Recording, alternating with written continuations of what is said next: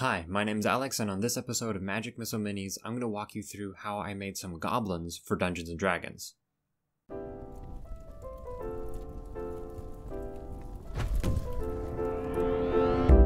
So, I went about making these miniatures a little bit differently than I normally would, because rather than basing them off of my own designs, I decided I wanted to base them off of some miniatures that I already had.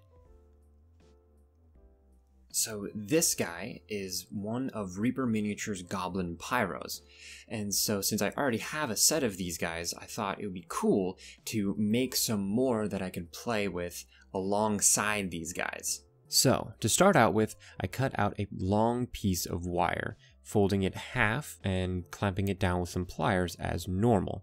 But then I make sure to measure it with the minis that I'm trying to copy when I start to twist it, as you can see here. Then I go in and add the hips of the miniature, again making sure that this is in line with the miniatures that I'm basing it off of. And then go ahead and do the knees in the same way. I then cut out a really long piece of wire, especially for what I'm going to be using it for, so that I can make the arms.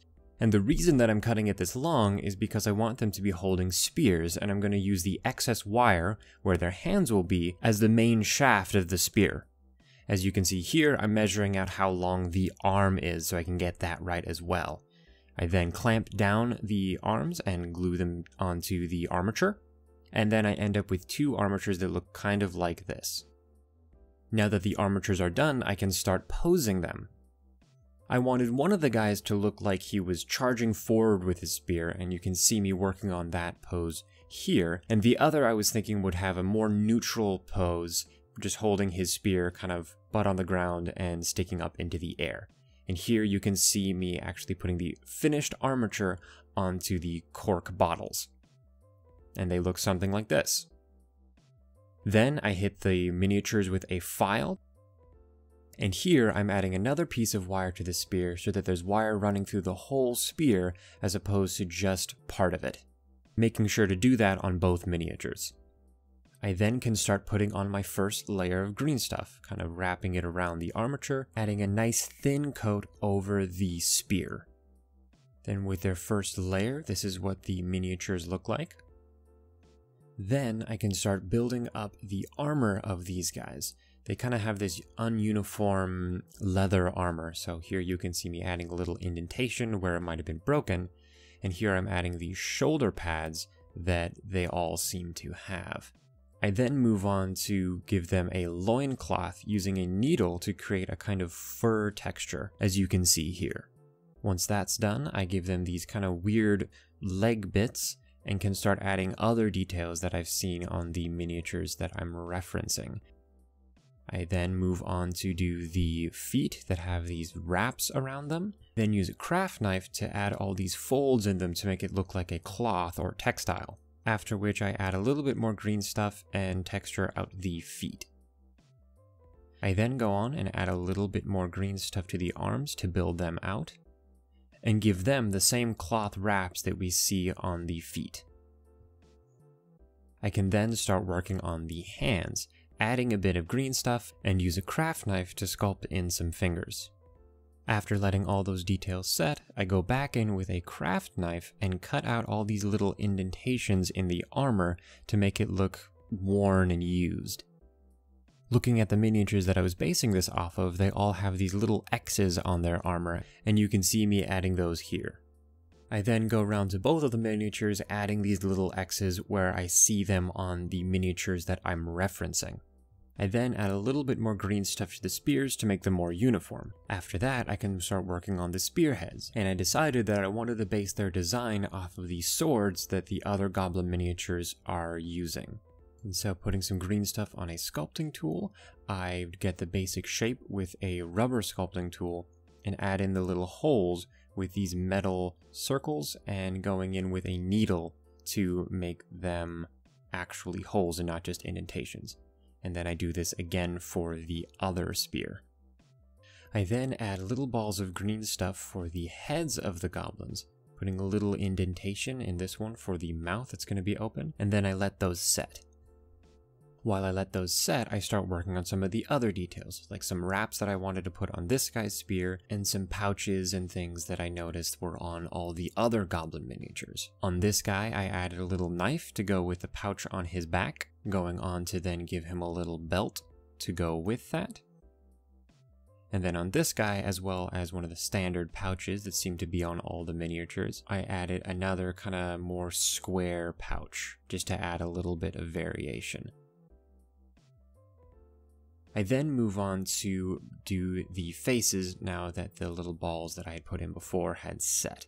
Starting with the brow, as you can see here, kind of sculpting in a angry furrowed face.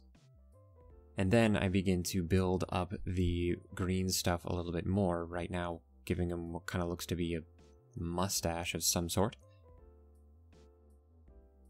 And then adding some more to give him a jaw and less of a mustache. I then go on to add the ears, which as you can see here, I do by putting on a bit of a triangle of green stuff, blending that in with a rubber tool, and then adding a little bit of detail inside the ear with another rubber tool.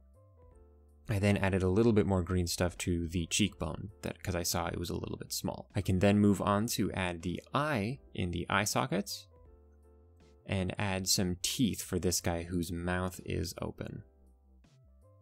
And on this guy I decided to give him a bit of a hat, which unfortunately I didn't film.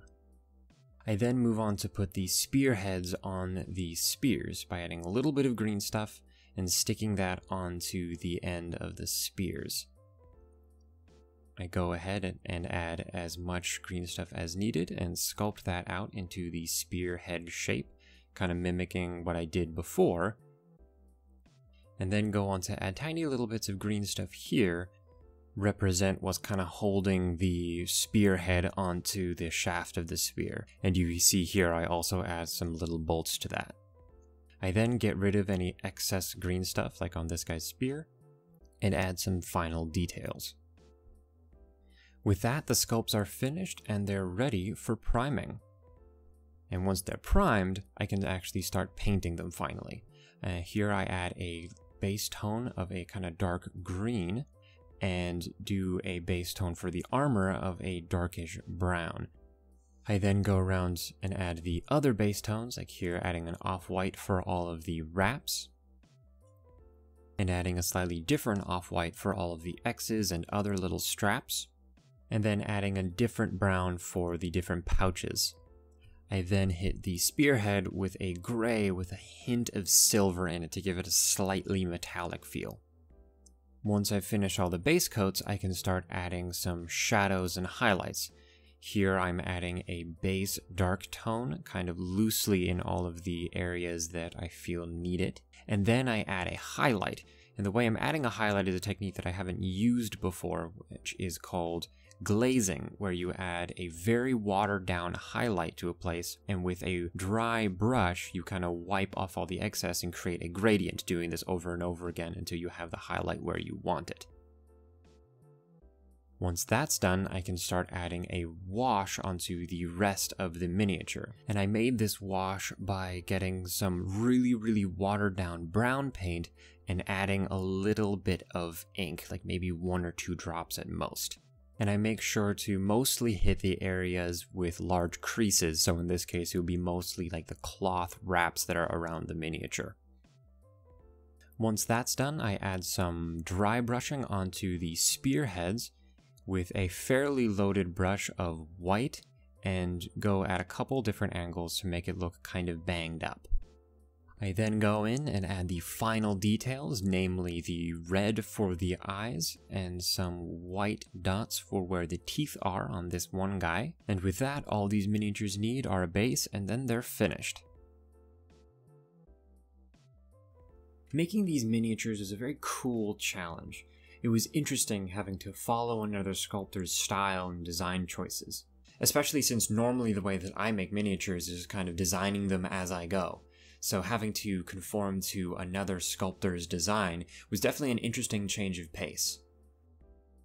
Before I close off the video, I did want to mention that a lot of you guys have been asking me about what materials and what tools I use, and asking me to show off a couple of the techniques that I use for sculpting. So what I'm going to be doing is next week having a slightly more tutorial-oriented video that should be less about the miniature that I'm making and more giving you guys a guide on how you can all make your own. So you can look forward to that next week. But anyways, thank you so much for watching. If you enjoyed that video, please leave a like, and if you want to see more, you can subscribe and hit the notifications.